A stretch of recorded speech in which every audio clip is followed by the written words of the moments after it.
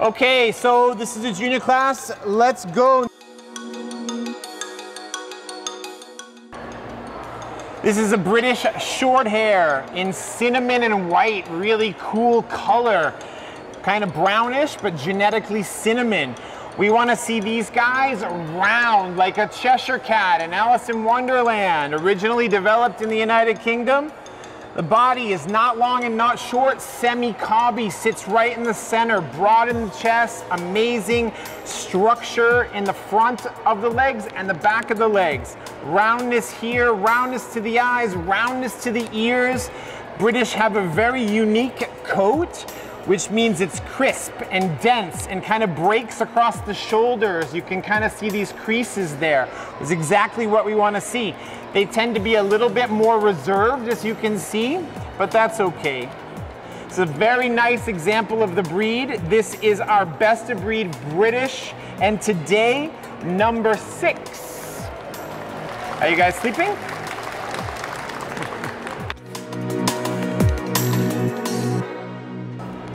This young chap here, this is a Sphynx. Sphynx is a natural cat that has a degree of hairlessness. This is completely okay. There's no, this is a natural thing. Sphynx are very, very attached to humans for very particular reasons, and if you think about it, it makes perfect sense. Sphynx cannot survive outside. They cannot survive in the cold. They cannot survive in the heat. So they are very, very attached to their humans because they need us. Think about your cats at home. Your cats at home are very opportunistic. They'll come to you when they want to get fed. They come to you when they want to get pet. These guys are with humans all the time because they need us. I don't like to say more dog-like, but sometimes a bit more dog-like. With these guys is very particular. We're looking for a large lemon-shaped eye. We're looking for large ears set wide at the base. We're looking for some wrinkling in the face. Not too much, not enough that it kind of affects the eye opening. We're looking for a pear-shaped body. This is completely normal. We want to see a little bit of a pear here. Sphynx eat way more than a normal cat, because they have to keep their body temperature up. So the pear-shaped body is probably because they just ate, which they did. They have a long rat-like tail, sorry to say, but that is true. Very sweet, a very difficult cat to keep in condition. You know, they need to be bathed a couple times a month. They can get scratches. You think about your cat rubbing their face on the couch. They can get scrapes and cuts very, very easily. But usually they just like to eat and to sleep. All Sphynx, if you've ever met a Sphynx owner, they're all completely crazy. And they never have only one. Best of breed Sphynx, number 5.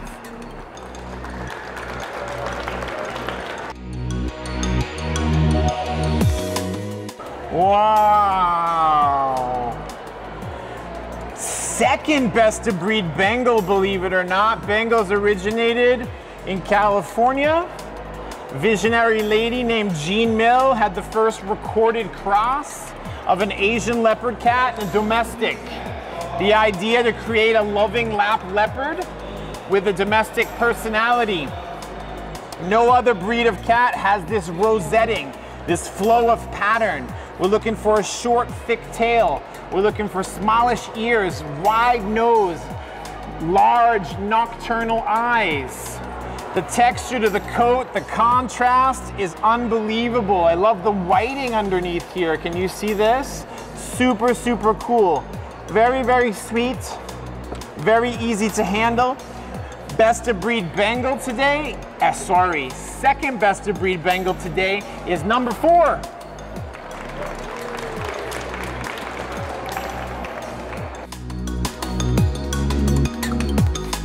Best of breed Siberian.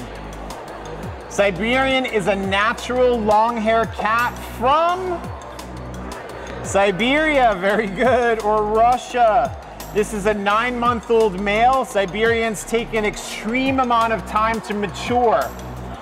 You see these all over Russia. They are their natural long-haired cat, as the Maine Coon is our natural long-haired cat to the United States. Norwegian is natural long-haired cat, say, to Europe.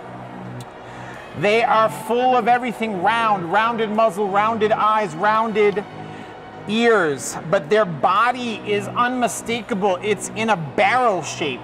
Can you see it's a little bit wider here and shorter here? You can see how big his paws are. He is gonna be a tank. He's already a tank, isn't he? This coat is a very unique triple coat.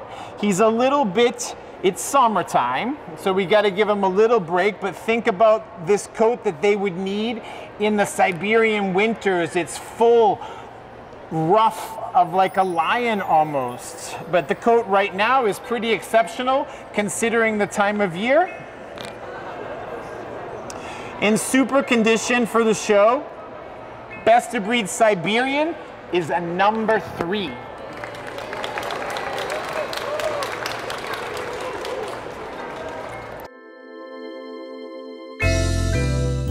Best of breed Bengal, female.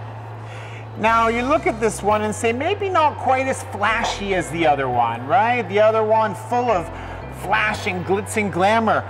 This one, same thing though, wonderful arrow-shaped rosetting. Look the flow to the pattern, look the thickness to the tail, the eye shape, nocturnal and large. I love the profile, straight, rounded here into the back skull, which is really important for me.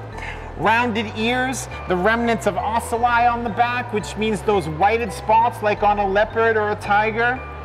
Super condition, again, very, very, very busy. I love the width to her nose as well.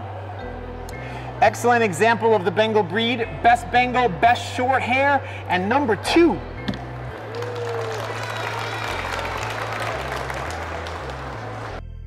Okay, best of breed Maine Coon. This is a female, 6 months old. Unbelievable length to her body. Wonderful structure in the back. Look at this tail.